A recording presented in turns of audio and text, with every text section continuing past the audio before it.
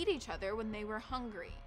Their stomachs started to twist from hunger, and that's when the men started to eye each other. After he was discharged from the Union Army for epilepsy, Alferd headed west, hoping to strike it rich. He heard there was gold in them hills, and he'd come down with a case of gold fever. In November of 1873, a group of around 20 men set off from Salt Lake City towards the gold fields of Breckenridge, Colorado. They too had heard that there was gold in them hills and that a massive fortune had been discovered. The men were all strangers to each other, and they kind of rallied together under this guy named Bob McGrew, who was willing to lead anyone that wanted to follow him. A man who was originally with a party but turned around so that the group ran into Alferd Packer around 25 miles from their starting point. He asked where they were going and if he could join them. What, they just found this dude along the way? The men were a little worried about taking Alferd with them because he didn't have any money or supplies, but Alferd started cooking up a story about how he was a prospector and guide and knew the San Juan territory really well. I know this town like the back of my hand. The men knew very little of Colorado's geography, and they kind of looked at each other and were like, well, if he says so. And so Alferd Packer was officially a part of the group. Unfortunately, Alferd didn't know jack fruit about the Colorado wilderness either. Members of the original party later said he really over-exaggerated his qualifications and experience. In fact, they believe he fabricated his stories altogether just so he could join the team. The group said Alferd didn't even have a rifle on him when they left, only a revolver, which made them question his story of being a well-traveled wilderness guide. Throughout the journey, Alferd was not being a team player. He was greedy with rations, a beggar, lazy, and obstinate. Apparently, he fought constantly with this one guy in the group named Frank Miller, and people said he was a big whiner. They also said his seizures made his presence in the group very strenuous. On top of that, the group had not made as much progress as they'd hoped towards Colorado, and just like the House of Stark, they knew that winter was coming. By this point, things were starting to look bleak. The wagons and horses were getting bogged down in the mud and snow, and the heavy snowfall was starting to make it impossible for them to see the trail they were following, so they started to rely solely on their compass. Zoink, Scoob!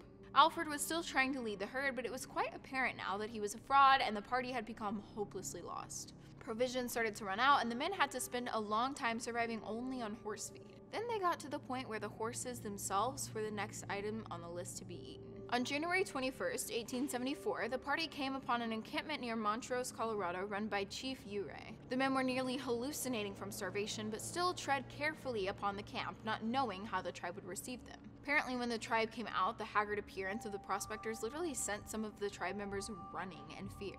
But Chief Ouray greeted them as welcome guests and supplied them with food and lodging. His encampment was even known as the white man's friend, which is a bit on the nose, but I think he gets his point across. So the men were astonished at the chief's generosity, but graciously accepted his offerings. Chief Ouray told them that they should postpone the expedition until the spring, saying that the winter weather in the mountains was way too dangerous. He told them that not even his men would chance such a journey, and that to risk it would be certain mortality. He offered for the men to stay with his tribe until winter had passed, and said he had enough supplies to last them. But oh, these men, they had a fever, and the only prescription was mining for gold. They were convinced that if they waited out the winter, all the gold would be gone from Breckenridge, having been mined by all the prospectors. After a couple of weeks with Chief Ouray, the party got together and discussed whether they should leave. It was the beginning of February now, and the snow had been relentless. It was decided that half of the party would stay put with the wagons and horses until the spring, and the other half would journey on. 11 men in total were selected to journey on, including Alferd the Turd. They had to have been drawing straws for who had to sit in the wagon with him. They first planned to travel to the closest outpost to their camp and then to Breckenridge from there. Chief Ouray tried to convince the 11 not to go, but once he saw they weren't changing their minds, he was like, "Aye, it's your funeral." And then my beloved, beautiful Chief Ouray gave them food for their journey as well as safe directions that bypassed the mountains because he's just the best. And with that, the men were off to face whatever was waiting for them in the Colorado wilderness. The group followed Chief Ouray's directions of going around the mountains until Alferd one day spoke up and was like, actually, we should go through the mountains. It's a more direct route. And the guys were like, didn't we establish you know nothing? Ouray's directions involved following the Gunnison River along its banks, and they felt they couldn't get lost if they did this. But Packer insisted that he knew the country really well and that his way straight through the mountains was quicker. 5 men were in favor of Ouray's directions, and Alferd was able to convince 5 other men to go through with him. The 5 that chose to follow the Gunnison River had a rough journey themselves. They had a 75-mile journey ahead of them, led by the local mom friend of the group, Bob McGrew. Bob led the party along the river route until his horses couldn't continue. Bob then unloaded the rest of the men's provisions, told them good luck, and returned back to Ouray's camp. The remainder of the river group was met with bad weather and freezing temperatures, and their provisions started to run out before they reached their destination. They were nearing starvation when they were rescued by some cowhands that came upon them by chance. The cowhands gave them food and shelter, and the group stayed with them until later that April. But if only Alferd's group had fared so lucky. On February 9th, Alferd and his group of 5 left for the Los Pinos Indian Agency, intending to journey through the mountains to reach it. The men continued along the river path a little bit until Alferd took the party along a path that started to lead them high up into the San Juan Mountains, completely disregarding all of Uray's warnings. At that point in time, supplies were scarce. The men barely had enough food to cover 2 weeks. They didn't have snowshoes, and they only had a few matches but had no flint. There was not nearly enough winter clothing for the severe temperatures they would be facing. The 5 went into the mountains with 2 rifles, 1 pistol, a couple of blades, a hatchet, barely any ammunition, and a partridge in a pear tree.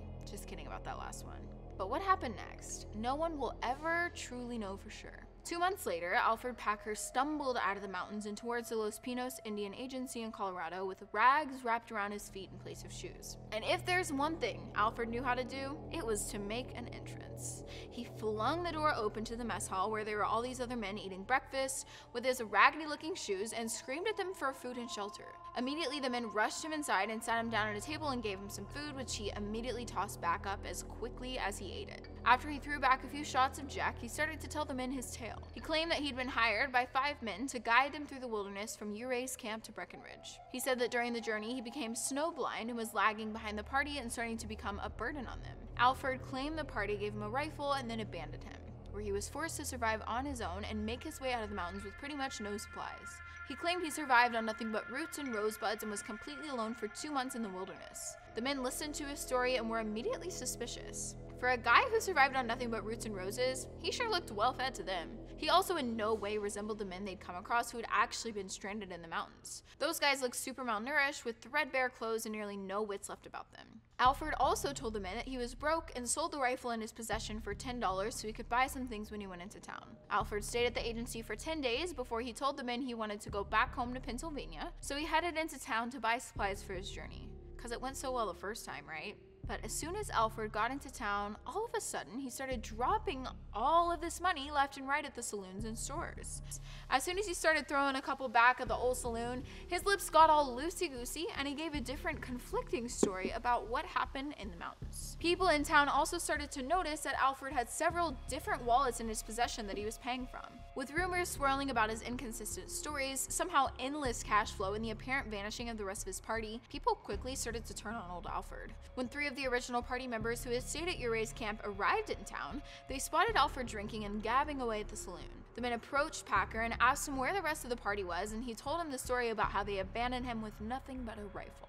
He told them he had no idea where they went and that he was forced to carry on, surviving on nothing but rosebuds and the occasional squirrel. Once again, the men thought that this was a weird story, and they too believed Alferd looked way too well fed for the supposed diet he lived on. Can roses even survive that kind of winter? They also thought it was odd for the 5 men to surrender 1 rifle to Alferd, leaving only 1 rifle left between the rest of them. When 2 more men from the party that took the river route heard the story Alferd was telling people, they immediately warned the head of the agency that he was not to be trusted. They claimed that the men who went with Alferd would never desert one of their own and that they were suspicious something had happened in the mountains. The other men from the party who had seen Alferd at the saloon noticed how a bunch of the items in his possession used to belong to all different members of the party of 5.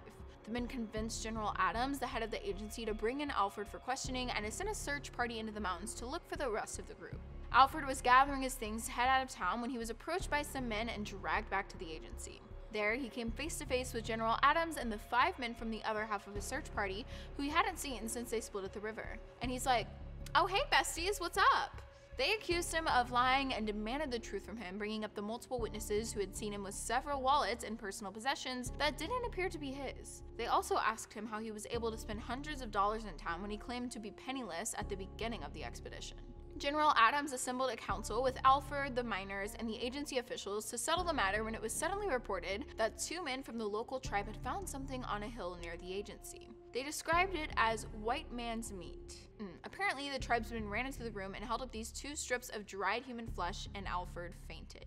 Honestly, we can't be sure if this is someone just exaggerating the details as the years have passed, or if this actually happened, but I'm honestly living for the drama of it all. They revived Alferd, and he told them he would confess and that it wasn't the first time people were forced to eat each other when they were hungry.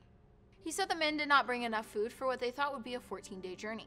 The rough terrain and the energy it took to traverse it meant they ran out of food fast. Alferd claimed they survived on roots, roses, pine gum, and the occasional rabbit, but after a while their stomachs started to twist from hunger, and that's when the men started to eye each other. One day while gathering firewood, Alferd said he came back to find 4 of the men gathered around the body of a man named Israel Swan, who had been struck in the head with a hatchet. The 4 started to butcher up Israel, and Alferd accepted the situation and joined them. They found several thousands of dollars on him and divided the money up between them, with Alferd keeping Swan's rifle. Seems like the gold in the hills was just the friends they ate along the way.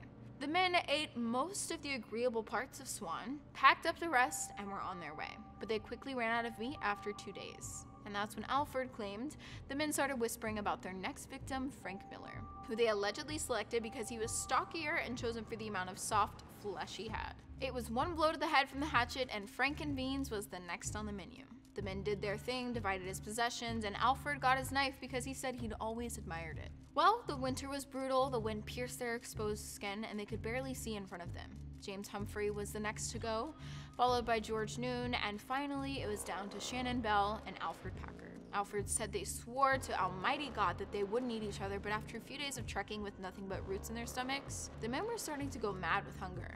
Alferd claimed that Shannon snapped and started to charge at Alferd with his rifle, so Alferd grabbed the hatchet and whacked Shannon over the head. And, well, Alferd wasn't one to waste food, so he claimed he took the rest of the money and possessions off of Shannon, packed up what food he could, and walked through the mountains until he eventually saw the agency.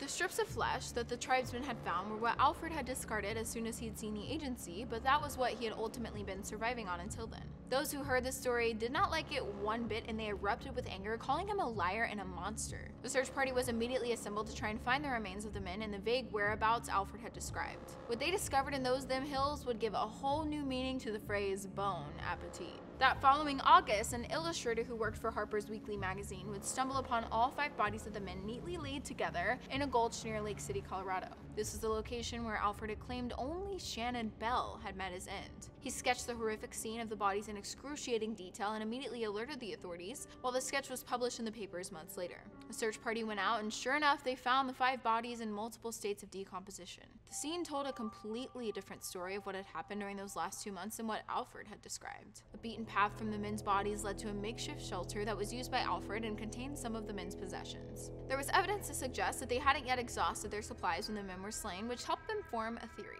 Their theory was that Alferd attacked the men with a hatchet before their supplies ran out so he could steal their possessions and money before they made it into town. However, he got so snowed in, so he had to outlast the winter for 2 months in his little shelter, and the past suggested that he would walk back and forth whenever he was hungry to go slice off another piece of meat to cook up for himself. Have I mentioned lately how grateful I am that this is a plant-based cooking show? I could not be making steak carnitas at a time like this. The party's remains were buried, and the search party returned only to find Alferd was missing from his jail cell. But months had passed while they searched for the bodies, and somehow Alferd had managed to slip away. Eventually, Alferd turned back up in 1883 when he was discovered living under a fake name in Wyoming and was brought back to Denver for another trial. After a 7-day trial, Alferd was found guilty of premeditated homicide against Israel Swan and was sentenced to hang for his crimes. Due to some sort of legal technicality, his life was spared when his sentence was converted to 40 years in prison. But that wasn't the end for our man-munching monster. In 1901, Alferd's parole was granted after he served only 18 years of his 40-year sentence. Allegedly, Alferd had become a vegetarian and lived out a quiet, peaceful life during the remainder of his days until he passed of what was reported on his certificate as dementia, trouble, and worry. Honestly, same. It's crazy to think that if the group hadn't split up and several members hadn't turned back multiple times, we might not have ever heard of this story in the first place. Well, it's time to try out one of these delicious jackfruit tacos. Don't worry, no jacks were harmed in the making of these tacos. See you next time.